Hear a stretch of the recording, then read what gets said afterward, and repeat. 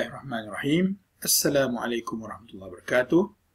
إن شاء الله في هذا اللقاء سنتكلم ونتحدث عن المدونات الإلكترونية في الغرف الصفية. يتحقق استخدام المدونة الإلكترونية في الغرف الصفية بالطرق الآتية. أولاً، الإدارة الصفية، أي استخدامها في توصيل متطلبات وتعليمات الدروس للطلاب أو لإبلاغ الطلاب بملاحظات مهمة.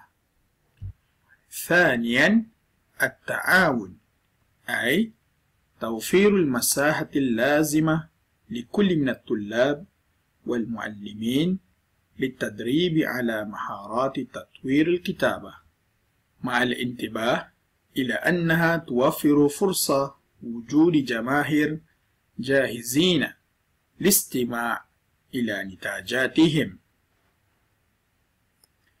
ثالثاً، المناقشات، أي تخصيص مدونة إلكترونية لصف ما، بحيث تعطيهم الفرصة لمناقشة أمور ومواضيع من خارج المنهاج، حيث يسمح لكل طالب أن يشارك الآخرين بأفكاره وآرائه.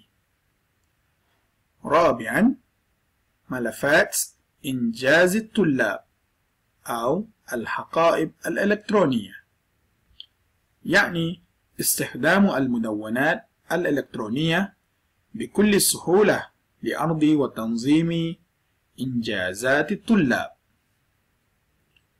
خامساً، إنشاء مدونة إلكترونية فردية كانت أم جماعية، يعني تكليف المحاضر طلابه بإنشاء مدونة إلكترونية مجانية مخصصة لما يدرسونه في الفصل، وذلك إما أن يكون العمل فردياً أم جماعياً، غير أن الهدف منه ليس إلا الإتاحة لهم الفرصة والمساحة المميزة لتطوير قدراتهم على الكتابة باللغة العربية على الشبكة الإنترنت، حتى يستطيع الآخرون الاطلاع عليها دون أي حواجز مكانية وزمنية، فضلاً عن كونها وسيلة للإبداع التفكيري